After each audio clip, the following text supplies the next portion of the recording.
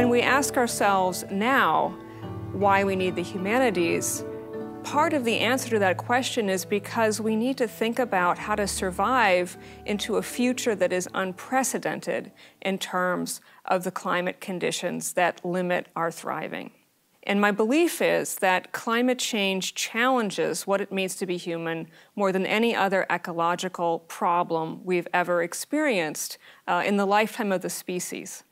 So I'm curious to find out for myself, but also for others, for my students and just for the broader public, where can we see some practicable solutions about how to be the best kinds of climate citizens,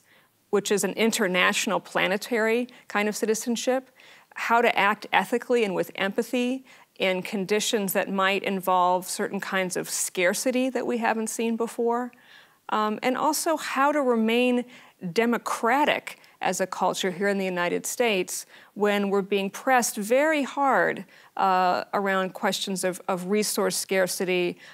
new forms of globalization that have changed our economy profoundly, and also, I think, inequities in terms of who is affected by climate burdens that help exacerbate problems such as racism.